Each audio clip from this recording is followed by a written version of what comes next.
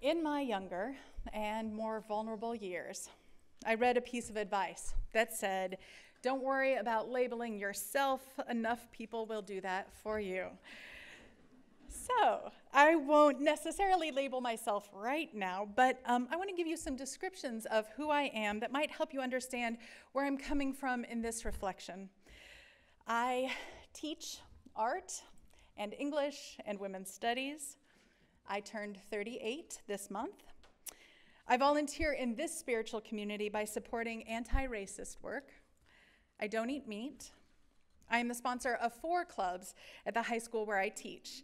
The GSA, commonly known as the Gay Straight Alliance, Students Against Sexual and Gendered Violence, a slam poetry group, and the Community of Racial Equity for Advancement. A label I am proud to claim is feminist. I have 3 NPR stations on my radio presets in my Subaru that has an IPR bumper sticker. So are you getting the picture?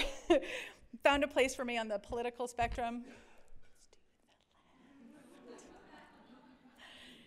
But there are 2 spots in my life where I'm pretty conservative: coffee and grammar.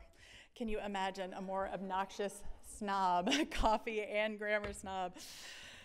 So when one of my students enrolled in 2 of my classes and a member of 2 of the clubs that I sponsor let me know over the summer that they would rather not be referred to with gendered pronouns, he or she, it took me a second to remember what I knew about gender-neutral pronouns, ze, zim, and zer, and then I was fine with it.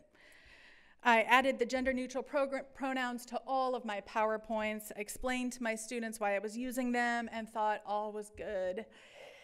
And then, after one of our GSA meetings, this student said that they would rather be referred to using the pronoun they.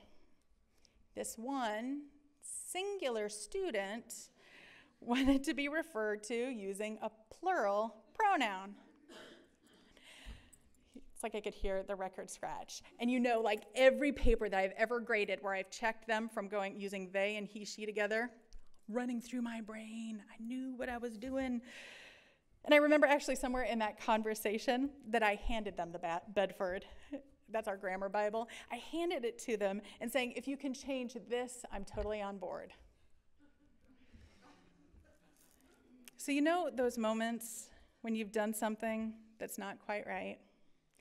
Even though your brain is telling you which section and page the rule is on, somewhere between your heart and your stomach is telling you it doesn't matter. It's not quite right. So it takes me a long time not to listen to my head. And I reflect with my friends an awfully lot.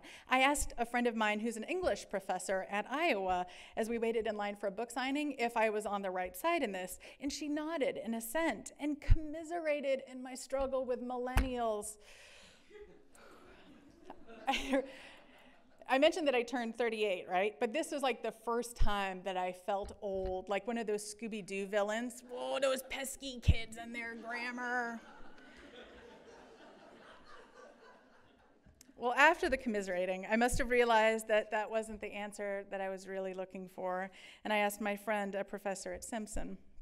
Her response essentially was, if someone knows who they are, who are you not to respect them? And that was the answer that my heart was trying to tell me, and now my head could hear it. And it connected with what happened with me last week at a wonderful book club with an amazing group of community activists discussing the new Jim Crow.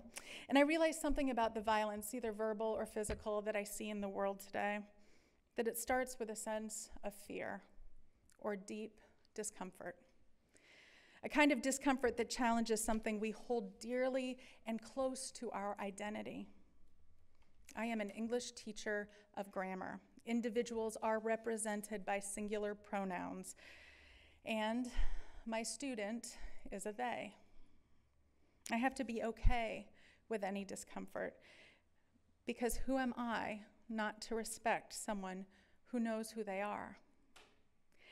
Perhaps my most important lesson throughout this experience is the understanding The excruciating understanding of why people who I so adamantly, vehemently disagree with might have ever said things that I would consider horrible, like marriage is only between a man and a woman, or segregation is part of the natural order, or women aren't meant to lead. These folks, coming from a position so radically different than my own, were probably acting from deep discomfort that they felt threatened their identity. It's a painful and important compassion for me to remember.